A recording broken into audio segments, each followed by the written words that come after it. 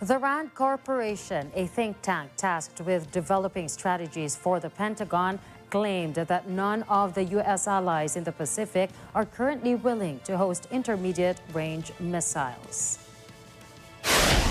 Instead, the report's author advised that Washington should encourage Japan to develop a missile arsenal of its own in order to threaten Chinese ships. In the report, which RAND publicized, analyst Jeffrey Horning argued that the likely receptivity to hosting such systems is very low as long as current domestic political conditions and regional security trends hold, pointing specifically to Thailand, Australia, South Korea, the Philippines, and Japan. Horning said so long as Thailand has a military-backed government that shows a propensity to pursue closer ties with China, the U.S. wouldn't want to base missiles there, and the Thai would be unlikely to accept if asked. Horning also wrote the Philippines is also extremely unlikely to accept U.S. missiles.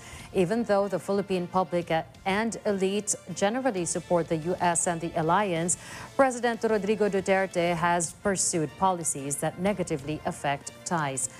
The report also mentioned that South Korea, which has ties to China, is highly unlikely to consent to host U.S. missiles.